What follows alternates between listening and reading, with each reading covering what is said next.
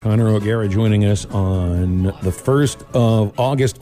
I mean, the way that I'm seeing the reaction on social media and from people, August 1st needs to be a holiday for essentially like the start of college football season in a sense. Connor, are you celebrating today?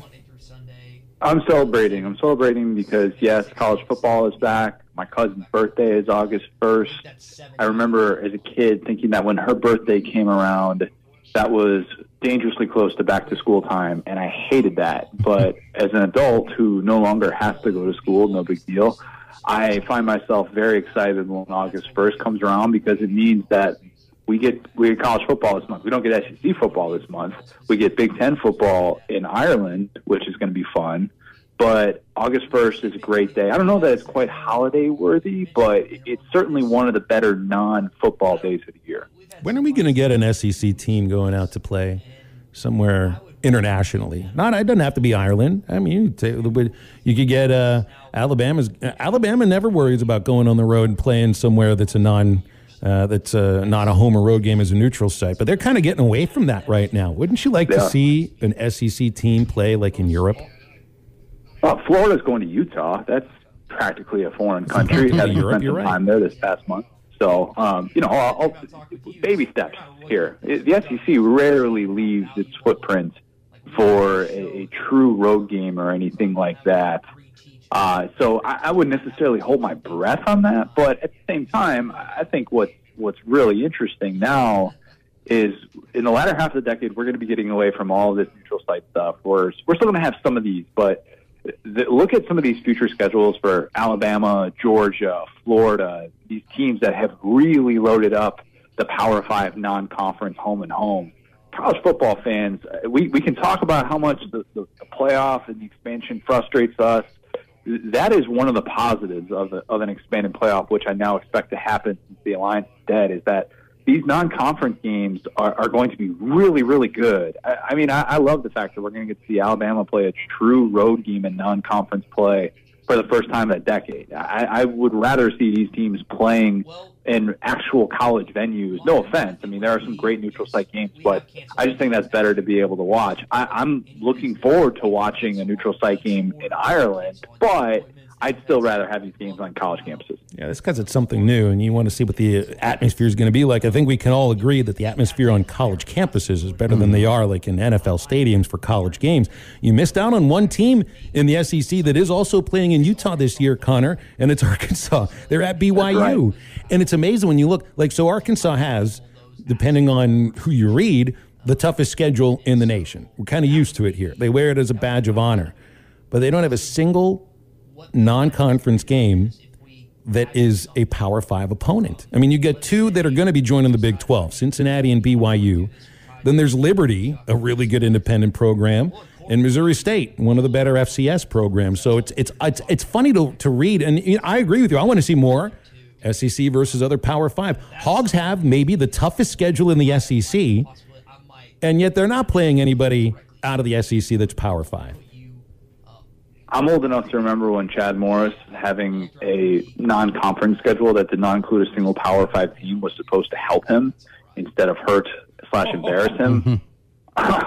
Look, Sam Pittman, different story. I think it will be, even though those are some tricky non-conference games. I'm pretty sure BYU leads the country in that great stat that Bill Connolly puts together every single year, percentage of returning production. So obviously, Hog fans shouldn't be sleeping on that one. A trip to Provo is going to be a lot of fun. The views there are immaculate. But, yeah, is that still a byproduct of that Michigan home and home getting canceled? Am I correct in assuming that? Oh, man, I think that it might have had something to do with it. That was Colorado State was to cover up Michigan, if I remember correctly. Mm-hmm. Right. Yeah, but, man, I don't know. I don't know if the BYU home and home had it to do with both of those games or just one of those games. I'd have to read back on that. Yeah, it's crazy how that's turned out, though, because I think you would look at that non-conference schedule and see a Cincinnati team that has a ton of production to return, but still, a Cincinnati team that was just in a college football playoff that's coached by Luke Fickell is still a really good football team. And I think that you would look at all those different elements and say, yeah, Arkansas has a really loaded schedule this year. And I think that's kind of why some of the preseason optimism with them has been I think it's been a little bit dialed down from what I initially expected. And when you actually start, mapping out how some of these games are going to go, we do our Crystal Ball series every single year with Saturday Down South. That'll be starting, I think, August 15th. I got to check with my editor to make sure when I got to have those things ready to go. But when you actually have to pick every single SEC game and you realize, oh, man, 7-5 is a lot more realistic for some than 9-3. I think Arkansas is closer to the 9-3 side because I think their defense is really going to keep them in a lot of these games. I think would have been more of a struggle last year, but it is always kind of fun to think we have a certain idea of what these non-conference schedules look like at this time of year, and we really don't know. No, we don't, but it's always fun to predict and to give our best educated guess on it. And I'm sitting here looking at Saturday Down South, and you dropped the best case scenarios for each team literally right before, at least from what it says on my computer, right before you joined us, Connor. And you've got the best case scenario for Arkansas at 10-2, which I don't think anybody would be upset about. I mean, and you even say that'd be a loss to Alabama and then at least one at BYU versus A&M or at Mississippi State. If it's 2-state, though, I feel like that would be the one out of those three that would be the most disappointing, though, right? Probably, just because that would be seen as like, oh, hey, Arkansas found a way to win that game last year.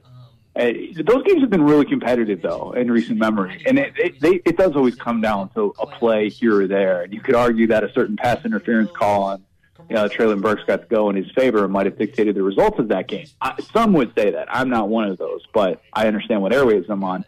I think that is kind of best case scenario for an Arkansas team that is looking to make that next step. 10-2 is that next step. If you get through the SEC West and that non-conference schedule, going 10-2 and going to a New Year's Six Bowl, having what would be best season in Arkansas since 2011, that is a huge positive. And I don't necessarily think that all bowl games are created equal, as Sam Pittman reminded us.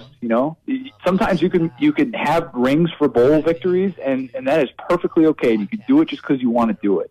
I think if Arkansas is standing in that position at season's end, double-digit wins, feeling like it was positive overall, improve the brand of Arkansas football, maybe host a college game day game. I mean, is that something that would be included in the best case scenario? Probably. I think if all those things happened and it felt like this program took another step forward, Arkansas fans would be feeling really good, and they'd be feeling really good about that contract that Sam Pittman just signed. Oh, for sure. Now, I was also looking at your QB1 predictions from around the SEC, and one that kind of jumps out at me a little bit because I've seen it so 50-50 is that you picked Altmaier over Dart at Ole Miss. Why'd you give him the edge? I've done a 180 on this, and I was one of those people that assumed Luke Altmaier had no chance of starting for Lane Kiffin whatsoever. And the more I thought about it, and you look at some of the basic factors at play here, the more you kind of realize, wait, why am I assuming that Jackson Dart is just automatically the guy? Am I assuming that because he's this highly coveted transfer who comes in from USC? Or am I also factoring in Luke Altmaier performing in relief in the Sugar Bowl against a Dave Aranda coach defense? Because if it's the latter, that's really dumb. And I think I discounted Luke Altmaier too much in the offseason early on, especially when the Jackson Dart news came out that Lane Kiffin was going to be adding him. Some would say, well, if Jackson Dart's not going to be the guy, then why is Lane Kiffin add him? They had to get a quarterback no matter what. They lost Matt Corral to the NFL draft. John Rice Plumlee was off to UCF. They didn't sign a quarterback in this most recent class as well. Their quarterback numbers were low. They were going to sign a quarterback from the transfer portal, even if Luke Altmaier came in and lit up Dave Aranda's defense in the Sugar Bowl. That didn't happen. He had a good third quarter. But then you kind of listen to the way things have played out in the spring, the year advantage that he has in the system, which I think matters. Too many people think it's easy to be a Lane Kiffin quarterback, even though it's not. And I think seeing Jackson Dart kind of struggle in the spring game, you're reminded that this is a true battle. And so I went out a little bit of a limb and said that Luke Altmaier is going to be the guy. Lane Kiffin doesn't have to worry about Jackson Dart transferring because he used up his one-time exemption. So, yeah, that's kind of why I headed in that direction. I think experience is going to win out for somebody who has been considered a film junkie and somebody who has more experience in that offense. Mm-hmm. So we feel like the defensive line position battle is a really intriguing one and very important for Arkansas this year. If you can give me one non-quarterback SEC position battle that intrigues you, what would it be? How about receiver at Alabama? Is that too boring of a thing to say? Receiver at Alabama and tight end at Georgia. Who earns those snaps? Who earns those significant looks? Is going to be fascinating. Now, obviously, you would expect Brock Bowers, tight end at Georgia, to dominate, but the ability to work in other tight ends and how many snaps Eric Gilbert's going to get over Darnell Washington, the true freshman Oscar Delp. They have 4 tight ends that would probably be considered one of the better tight ends in the SEC if they all got to start.